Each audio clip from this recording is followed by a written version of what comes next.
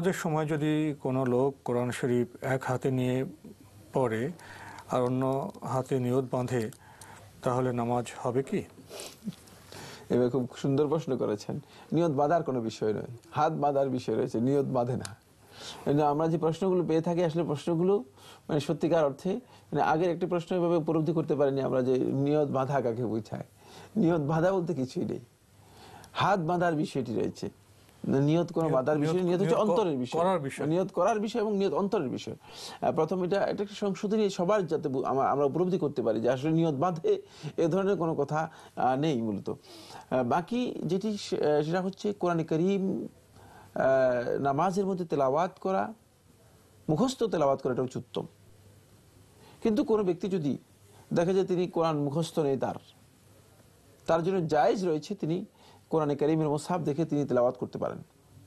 কিন্তু মুসহাফ দেখে তেলাওয়াত করলে তাহলে তিনি তার হাত বাঁধার যে সুন্নতটুকু রয়েছে সেটা তিনি করতে পারছেন না, এটা তার নষ্ট হচ্ছে। তাই যদি তিনি কোরআনে কারীম সালাতের মধ্যে মুখস্থ তেলাওয়াত করতে পারেন, তার জন্য উত্তম নয় যে তিনি দেখে তেলাওয়াত করবেন। কিন্তু নফল সালাতের মধ্যে এটি করতে সহজ। সেটা হলো এই নফল সালাতের মধ্যে মানে যেহেতু অনেকে দীর্ঘ কেরাত পড়তে চান, হয়তো বড় সূরাগুলো তার মুখস্থ নেই, তখন তিনি হয়তো দেখে দেখে তেলাওয়াত করতে পারেন। বাকি উত্তম হচ্ছে যেটা, সেটা হলো কোরআনে কারীমকে মুখস্থ তেলাওয়াত করলে তাহলে আপনি হাত বাঁধার যে বিষয়টি রয়েছে সেটা আপনি বাঁধতে পারলেন। অন্যথায় হাত বাঁধার যে সুন্নাহ রয়েছে সে তরিকা আপনি অনুসরণ করতে পারবেন না। আপনি একবার কোরআন দেখবেন, তখন মনোযোগও নষ্ট হয়, কারণ আপনি এখন কোরআন দেখার দিকে যদি মনোযোগ দেন, তাহলে আপনি মনোযোগ দিতে হবে কোথায়? সিজদার দিকে, আপনার দৃষ্টি দিতে হবে সিজদার দিকে, দৃষ্টি চলে যাচ্ছে কোরআনের দিকে, ফলে সেক্ষেত্রে মনোযোগও নষ্ট হয়।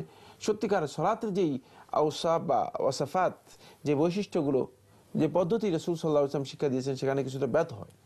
এই ব্যাহত হওয়ার কারণে উত্তম হচ্ছে যেটা, সেটা হলো সালাতকে সম্ভব হলে যেভাবে রাসূল সাল্লাল্লাহু আলাইহি ওয়াসাল্লাম আদায় করতে বলেছেন ঠিক সেভাবে আদায় করা। আর যদি দেখা যায় না কোনো কারণে আপনি কোনো সূরাই জানেন না কোরআনের, দেখে পড়তে হবে, তাহলে আপনার জন্য জায়েজ আছে, এটি নাজায়েজ বিষয় নয়। যদি কেউ দেখে পড়তে চান তিনি পড়তে পারবেন।